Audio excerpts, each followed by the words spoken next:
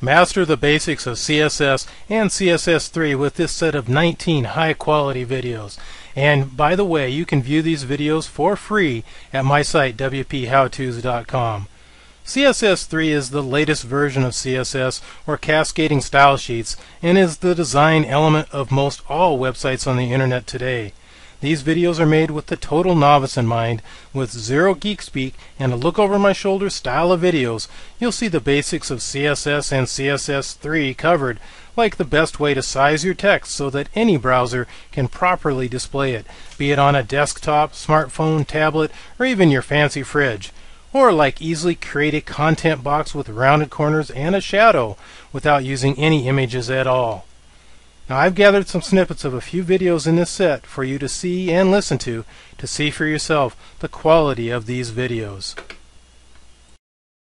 CSS is short for cascading style sheets and is a design element of the websites or web applications we see on the internet today.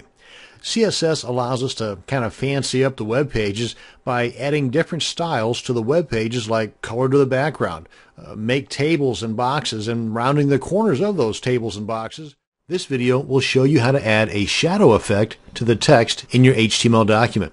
Now, adding a shadow effect will not only add emphasis to the targeted text. In this example, it's going to be the H1 tag. Now let's kick this up a notch. We're going to create a cool 3D effect. And there you go. So you can see how it's kind of standing off the page there, and you can adjust these various colors here to, again, better match the surroundings.